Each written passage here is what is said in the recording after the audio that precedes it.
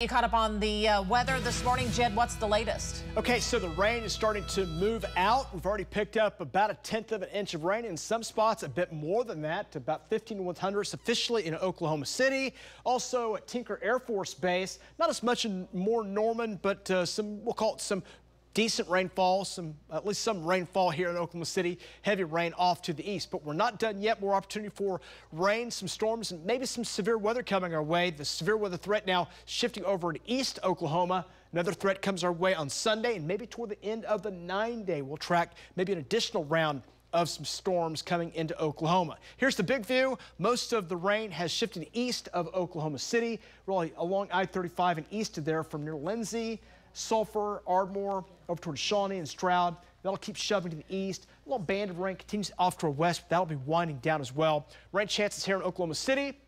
Again, they continue, but they're kind of scattered about the northwest sides of the metro. Not a whole lot of rain for you further south and east. That's where the heavier rain is. So getting a little bit more down around more Norman for a while. That rain will gradually come to an end. Let's check your outdoor forecast today. Basscast today is fair, but if you are getting on your boats, just know your winds are going to be 20 to 30 miles per hour sustained. Tough to be in a boat, an even tougher day to be in a kayak. I would not recommend kayaking in these kind of conditions, but outside of that, looks pretty good. 60s, 70s for temperatures today, near 75 at 4 o'clock today. Bright sunshine, though sunshine makes a return. We'll check that 9-day, more rain all the way for this weekend, and fire danger. That's a big story today. We'll check more details on that coming up in just a little bit.